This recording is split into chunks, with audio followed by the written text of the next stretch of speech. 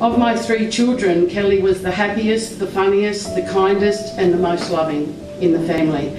She had the strongest work ethic and she was always busy trying to save somebody.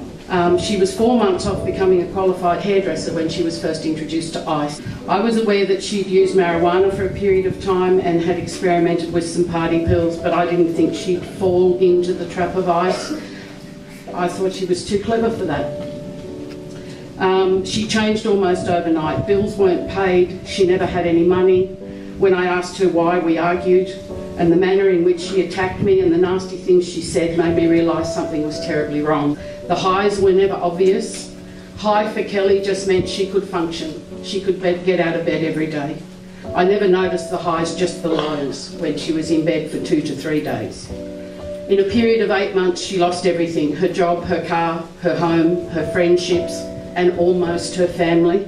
So one of the hardest parts to come to terms with was just watching someone we love throw away their life, and there's nothing we could do about it. We were so powerless. And the other thing was coming to terms with the fact that that ice has the capacity to turn a kind and caring and beautiful person into a volatile, aggressive and ugly person that doesn't even resemble the family member we once had.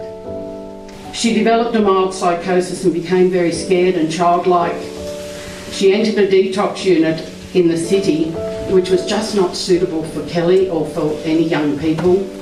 Most of the patients were middle-aged men. There was no daily programs to keep her mind busy, so she returned home and she continued to use. From that point, Kelly made her own decision. She chose Triple Care Farm. It was her decision to come here. Her time at Triple Care Farm was the respite that we as a family needed. We got stronger and we started to like her again. We always loved her, but we didn't like her. From the first weekend leave that she had, I saw so much improvement. She actually made her bed again each morning, which was amazing. Thank you to Triple Care Farm and to all of the staff. Your program was the answer for my daughter, without a doubt. And even though we've experienced one of the toughest tests of a family that we've ever had, we made it through this far.